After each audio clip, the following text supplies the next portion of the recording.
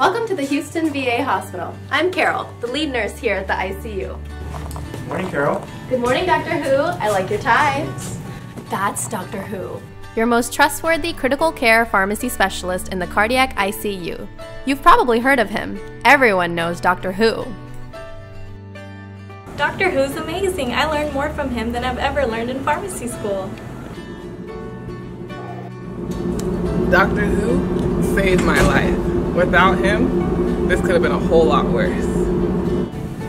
Doctor Who?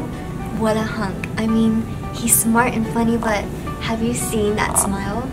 Today's the start of a new rotation, and he's pretty excited to meet the new students. This month, he has 2 new P4 students on an API rotation and a PGY1 pharmacy practice resident on an elective cardiac ICU rotation. This is Catherine Nguyen. She's a first-year resident interested in oncology, but I heard from the nurses at Texas Children's that her knowledge in cardiology and critical care is weak, which is why she's on this rotation. This is Ayman Naveed. Ever since she started pharmacy school, she knew critical care was where she was going to be.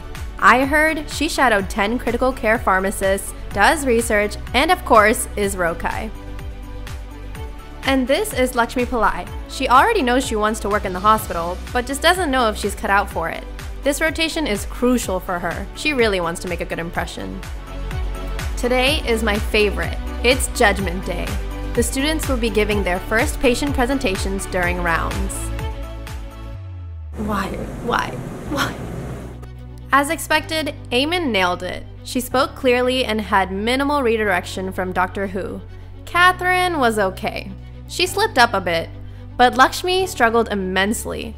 Dr. Who had to guide her through most of it. Great job, ladies. You guys did good for your first patient presentation. Let's go over some basic fundamentals. Why am I here? I already know all of this, and I should be running this show by now. So now for some advanced concepts, make sure you... Wait, what? I don't remember ever learning this in pharmacy school.